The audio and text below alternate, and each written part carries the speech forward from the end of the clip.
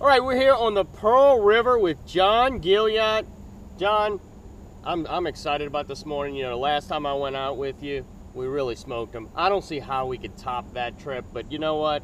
With the work that you put into this, finding these Sac-a-lait, I could just see the passion in you, and you're just constantly thriving to find them and figure them out. I'm excited about what I'm seeing today. Talk a little bit about our conditions out here on the Pearl, and what we're gonna be doing today as far as targeting these Sac-a-lait. Well, being up on the West Pearl, it gets a little bit too much pressure. So I try to get off of it and stay in these middle pearls. And the fish migrate up into these middle pearls this time of year. It's a little early to call it a pre-spawn. Right. Because just we're hot. The water's hot, everything's hot. So we're kind of getting into a little bit more of a cover area where they will pre-spawn, pre-stage. Water's deeper up here. They need a little bit of water depth. Crappie's like a speckled trout, where they have to kind of, especially females, have to acclimate to water temperature, so they'll stratify, hard to catch. Well, up here, you know, you have cover, which kind of offsets them having to be 20 feet deep to be comfortable. And they get thick. You get black crappie, they're heavy fish with 12-pound tests, big hooks, and it's a fight. You know, I mean, it's just a freaking fight. You're pulling them out of this heavy cover. So it's going to be a good day today. We've got a little bit of overcast. Might slow us down a little bit to start this morning, but we're going to smoke them. All right, I'm excited. Talk about a little bit with what do you watch for with this Pearl River Delta as far as the rains and what we've seen, because we've seen some abnormal rains. We've seen some training effects that typically does not happen around this time. Talk a little bit about what you don't want to see and what you want to see about fishing this time with these pop-up showers. Well, in the Delta, in this Pearl River Delta, they don't like lightning. They don't like thunder. They'll go down and they'll stay down. So what we want to do is catch it. You know, these training rains keep putting thunderstorms through,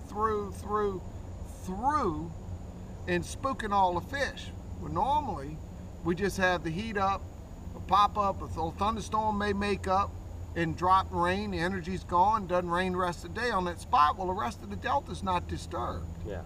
But these training storms coming in off of the Gulf is keeping the fish spooked. Now there's a plus to it, catching bigger fish. I mean, much bigger fish than we historically do.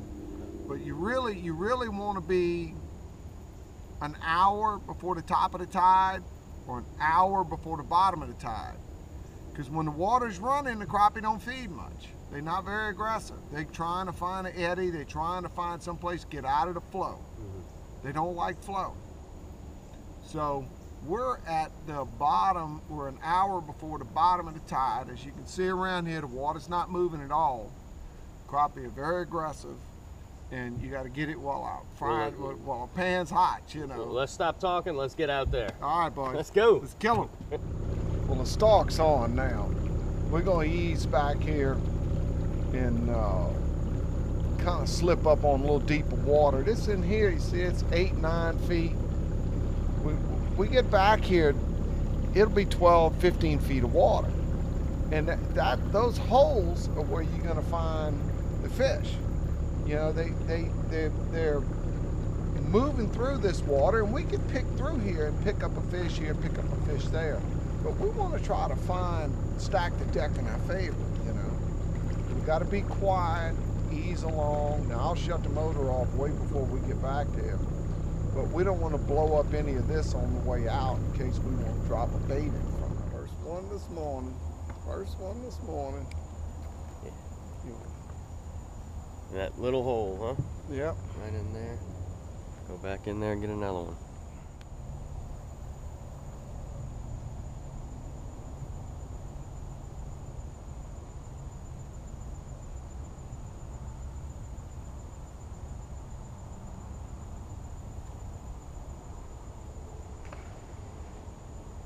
Some big garfish in there.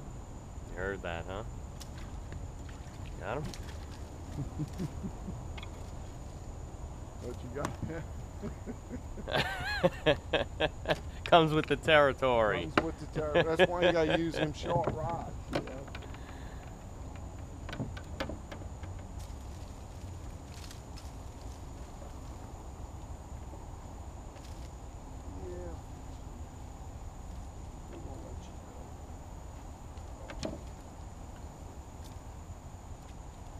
Keep him. That's all back. All right, we're back.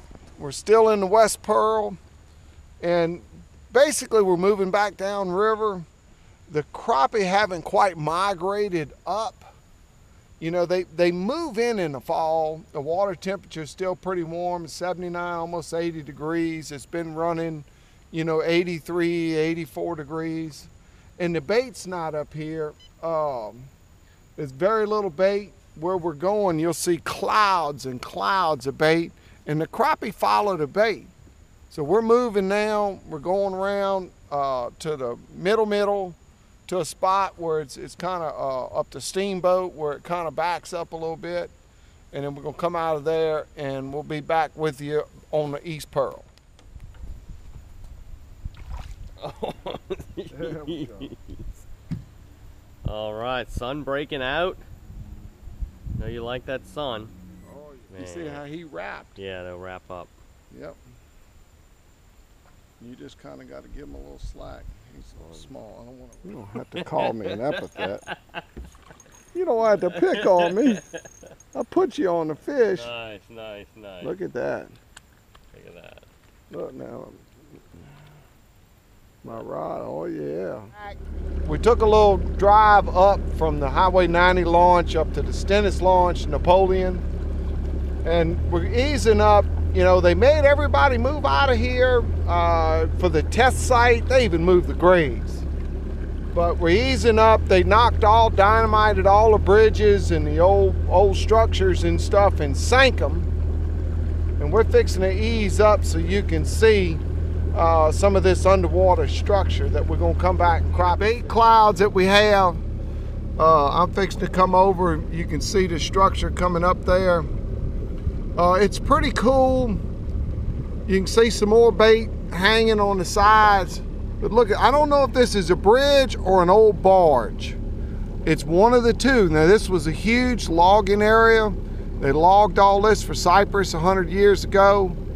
And look here at all the bait and stuff that's hanging off the back side of it.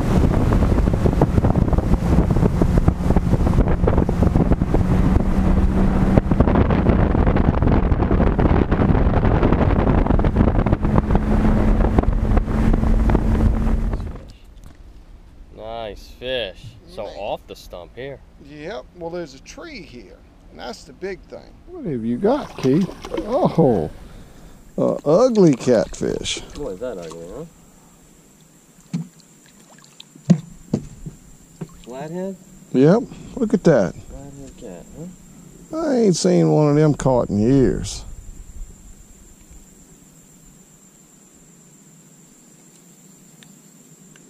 Like I told you, I've been catching gaspagoo, catfish. That sucker got some spots on him. Paper mount. Well, yeah. Get him up. Gotta get him up. That's a little bit better fish. Go, Keithy. There we go. I told you, who's your daddy? Right where I told you. Right in the hole, where huh? I told you. Right in the hole. So specific. Look at that. You dropped it in his mouth, didn't you? Yeah. There you go. Get him. Yeah, there might be another one in there. More to catch. Look at him. Got him? Look at him. I'll take that one. Yeah. Sink me. All right, there you go. Drop it in there again. All right. There we go. Drop it. Stretches out right here. Mm-hmm. Right when we dip it down there, right there. That'd be good, no? Oh, that one's fine. Look at that. You know, river fish. Good lunch. That's right.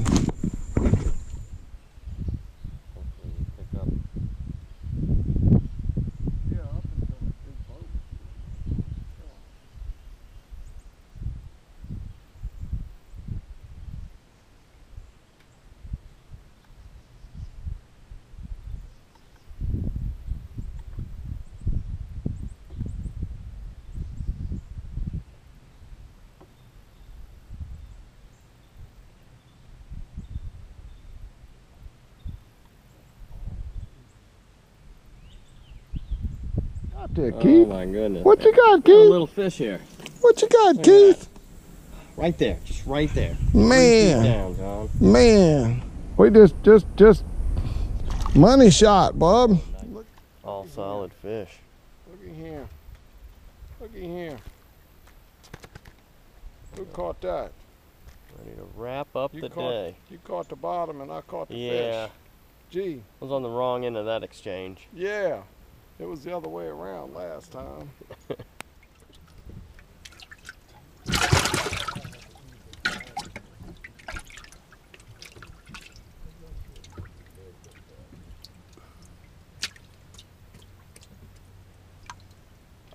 All right, finishing up the day. John Guillot, the great white Sac-a-lait hunter, I call you. It's for a reason, John. This is what an incredible day. And you know, we had to hunt and peck our day, find our day because of the pop-up showers. But today looked like, you know, we got spared, dry, water's clear over here. I had a blast. Can you want to? Hey, I mean, the East Pearl provides. There's nothing about it. The East Pearl, you can get out here and crappie fish. This whole delta, it's got plenty of fish. You got to have a little patience to locate them. You know, we're going to be putting on a clinic over at Fat Jack's October 6th, and I'm going to teach y'all how to go locate the fish. Now, we're not going to hold your hand and put the bait in the fish's mouth and hand you the pole, but I'm going to show you how to find them, how to get out here and locate fish. There's plenty of fish to be had.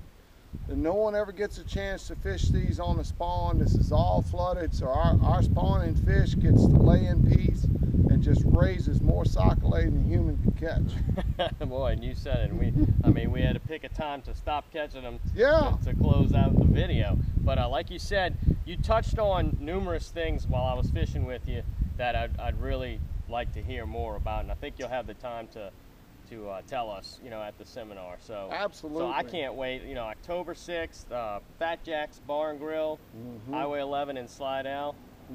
I'll be there. You'll be there. Oh yeah. I mean, it's a very methodical clinic. Now, we're going to go step by step. We got time to talk in between slides. It's going to be on a PowerPoint presentation, so we can go over. We can answer questions. You got questions to ask.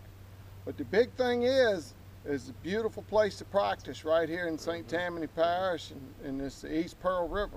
Well, if we were practicing today, I can't wait to it really counts. So get on out here, and I'll see you. Me and John will see you at the clinic.